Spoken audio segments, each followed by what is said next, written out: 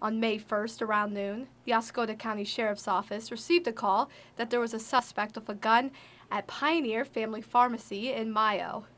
Around noon, a gentleman walked in the store and showed a gun. Didn't really threaten anybody, but just asked all the staff to leave, and he locked the door behind them. And then the police came in. Richard Braidwood, the co-owner of the pharmacy, said he had never seen the suspect before. His stated purpose was to get antibiotics for a sick child, which we would have gladly provided him had he gone about it differently, because we do that.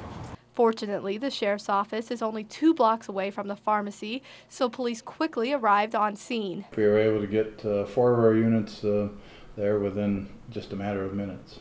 Once on scene, the police began negotiating with the suspect. I think it ended at about 10 minutes to 6, so started about 12:15, so yeah, about 5.5 hours. After many hours, the police finally put an end to the situation. It ended peacefully and with no one getting hurt, including the suspect.